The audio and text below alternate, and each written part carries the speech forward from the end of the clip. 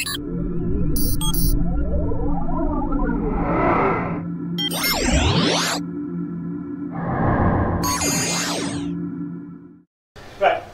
thanks for coming. I know everyone's busy, so I do appreciate people taking the time to come and see what we try to do, and obviously try and get behind and support us. You've all probably seen on Twitter, on Facebook, wherever, with regards to where the council sits and the proposals that we have put to the council. So I thought it were only right. We tried to do it a couple of weeks ago. We got let down by, got covered by the snow. But I thought it was right to give you an idea of, show you what we're trying to do, show you why the council have, in the wisdom, are trying to go against us. Now, it's not to say that it's dead, because it's not.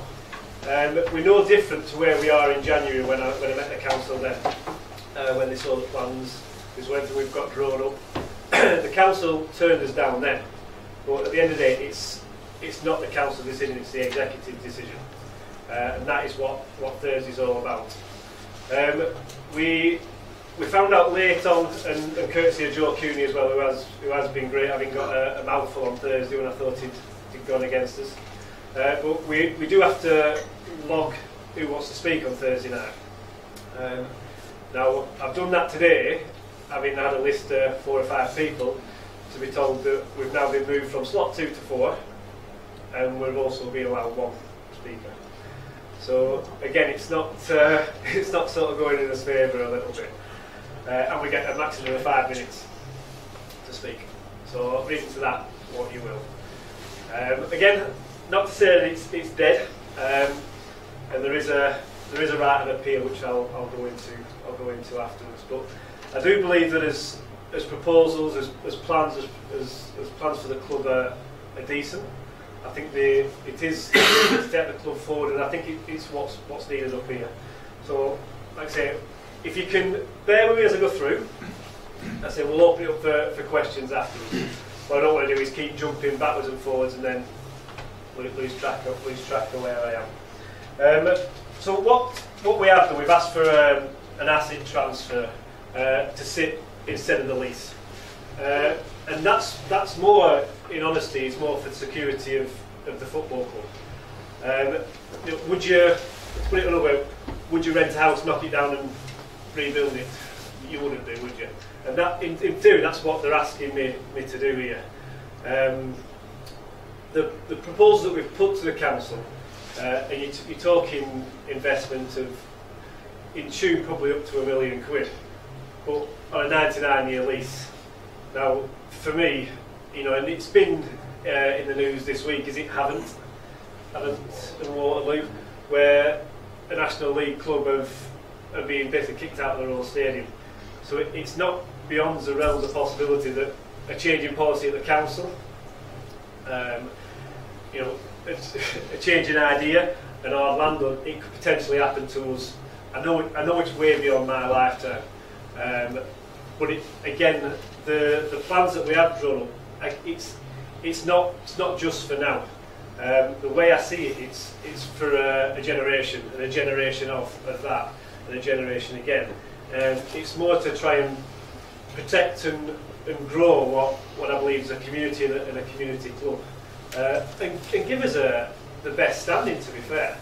What I don't want to do is, again, not me personally, but the people of Colne Football Club to find themselves potentially tendering for their own facilities, with that being their own source of income as such, and that's why I've sort of gone for the asset transfer.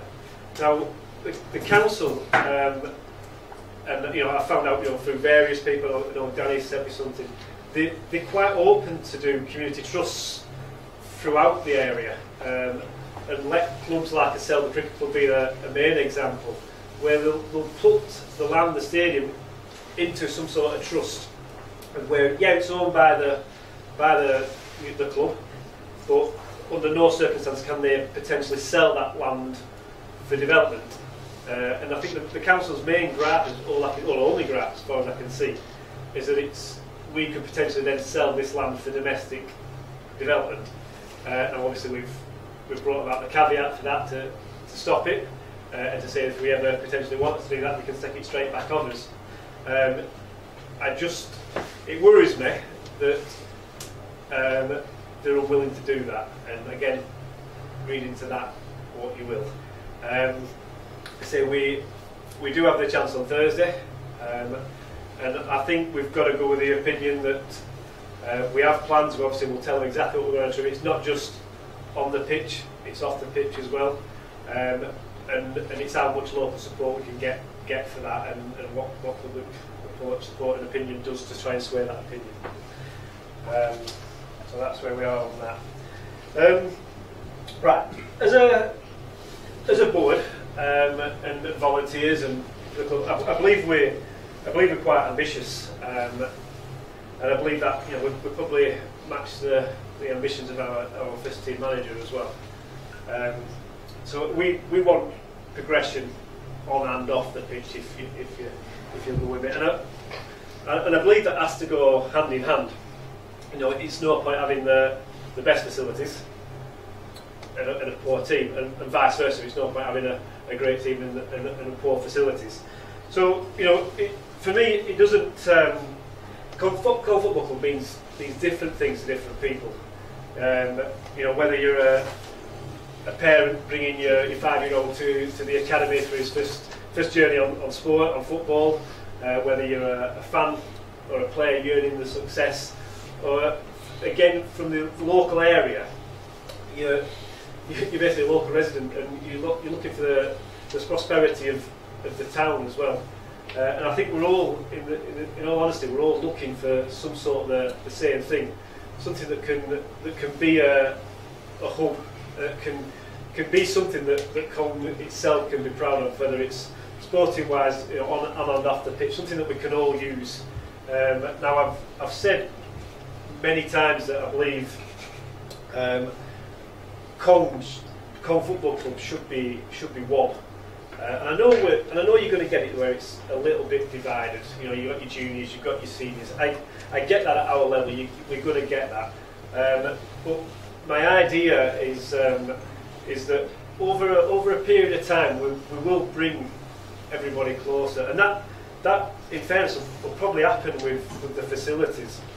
The more I've been up here and purposely over the last couple of Saturdays just to see what goes on. Because people will tell you that you've got a team here, a team there, 12s there, the 14s there. And I were slightly amazed about how many kids we do have up here. And then you talk to people, and they're training in a mud bath, and they haven't played a league game since November. And don't get me wrong, it's not just in Colne, it's probably throughout the country at the moment. But I go back to people, as I were a kid, people get involved in football, kids especially, they get involved to play. They don't get involved to train. They love it as much as they do, but they get involved in sport, and it's great for them to play. Now, the idea is if we can get a facility and down to the idea of a 3G pitch, which I'll go into in a little bit more detail. It's not just for the purpose of the first team. It's for the purpose of the whole community, whether we rent it out on additional income, whether the juniors use it, they train on it, they play on it, we have academy football running on it. It's for everybody to use. I wrote these this morning, so you can. And I've crossed them out and I've started again, and I've gone backwards and forwards on what I wanted to say. So now again, in this area, we are currently the highest ranked local team behind Burnley. And again, I think you'll agree, as good as facilities, try and make as facilities are, we will struggle for any FA ground grading the higher up we go, unfortunately. To get to National League, I think we'd really struggle. We have a lot of investment, and potentially doing what we're going to have to try and do now. Because it's also not just improving. We're restricted by run-offs and different laws and different criteria that does come in. And again, we're only 2 promotions off struggling to actually being able to be promoted, which sounds silly, but who'd have thought last year they got to the playoffs? Who'd have thought October last year we'd have been thinking, you know what, we could just do this. You know, you look around as teams got an average age of 20. That stays together. It's only gonna get better. So I go back to it's only 2 promotions. It is only 2 promotions. It could easily happen. Can we stick the first one on? Now, we spent a bit of time drawing these up. Now again, nothing's perfect, nothing's set in stone. Like I said at the end, we're open to questions. I'm open for ideas as well as questions. It's not definitive and it's not perfect. And if somebody wants to come with a better idea than me, I'm all ears. But quite briefly, the blue line gives us roughly what we currently own on our lease. The additional red is what I've asked for as part of the proposed asset transfer. The reason I've done it in one way is, again, that the one I think is on the picture for the postage stamp. The reason I've asked for it is more because, again, I see the juniors potentially trying to play on here, potentially trying to play in this little area here, and I think if we're gonna develop, we have to give them somewhere to play. But somewhere that's obviously, whenever we get the lease, we get the asset transfer. My proposal is to fence it all off, to make it secure, so we don't have dogs walking over it. We don't have people using it and ruining it as well. You know, it's for the sole purpose of Colne Football Club, of the juniors, to give them somewhere where you know you can call home. You can play your home games in Colne. What you can see is this is the proposed new clubhouse, new stand, and that'll house a sports bar, a hospitality and function area, along with the new changing rooms, first aid room, and whatever else we have to have at this level.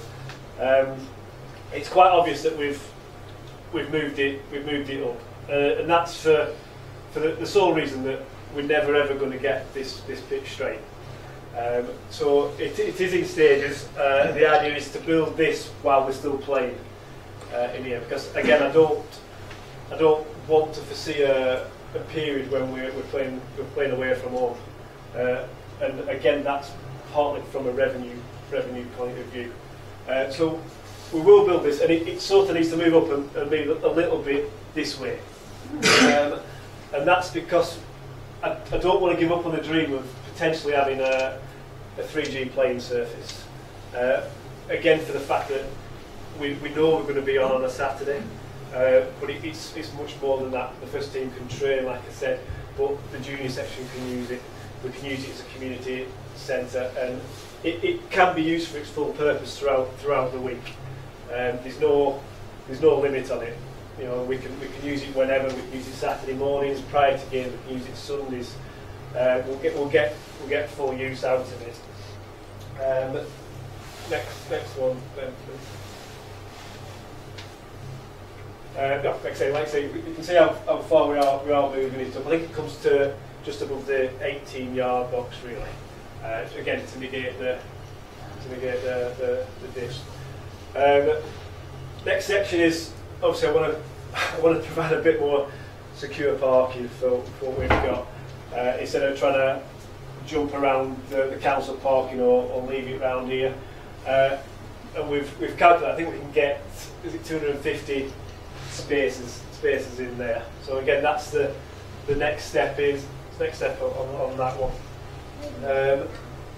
Next one, please. No, yeah. And then longer term, it allows us to bring in, now whether it's the sides, whether it's standing on the other 3 sides, whether we put more seats in, again, depends on what league we're in and what we need to do. But what it does give us is the potential to to grow as we grow as a club. Again, I'm talking first team on this, but it does give us the potential to grow. And I know now people say that your juniors will bring you through and hopefully play for the first team, and hopefully we can get one or two through, and hopefully we can put that in front of people where they can play for the first team. But at the same time, I don't think it's any secret what our model has been since October. We've gone for a completely new idea, a bit of a risky one, to be fair, where we went young, we went without experience, and it, apart from 3-4 that stayed around, it could have smacked us in the face. The ones that did stay, well, we wrapped them on contract so they couldn't walk away. Let's be fair. But I think that I think Colne will tell you as we go back into the question answer, they've been great. They've brought the younger ones on, and I think having a facility that will match our ambitions allows us to bring in them sort of lads as well. Allows us to bring in the lads like your Currans that have been released from a pro football club. Allows us the chance to develop them a little bit further and move them on, because I'm not stupid. I realise where we sit at this moment in time in the pecking order. We're going to get 18-year-old kids in there who have a dream of being professional footballers. We are, I still dream of being a professional footballer. I'm 41, so it's never going to happen when I'm 18. So, but we're still going to get them in, and if we can develop and we can move them on, that is going to have to be our model until we get to where we want to be. Now, whether our tipping point is National League, where we go further, who only knows? Could you do another Fleetwood? Again, I think it'd be hard because the money that's come into it. But in the long term, what I would say is that it's self-funded is the club to a point. I think if you want to progress, there's only so far you can go by going cap in hand to every sponsor year after year after year. Eventually, you're going to have a downturn in someone's business, and it's happened not so long ago where a sponsor can pull out and you're left in a struggle. Now, for me, if Colne Football Club has its own way of making money to a point, it has its own facilities, it owns its own revenue stream. There's nobody that's going to say you can't go forward. And that is the whole purpose of what I'm sort of trying to do here. It's to build something short and long term, and that's where it's for the longevity of the club and the community, really. And I think that's roughly me done.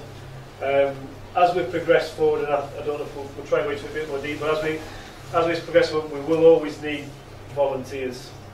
And I know that the people that do match days and weekdays, they're completely stretched to the limit. Now, if anybody does have spare time, anyone can help us get to where we want to be, you've only got to stick your hand up and give us a shout. So any help is welcome, definitely. But a little bit can go a long way. But that's me done. But thank you for listening.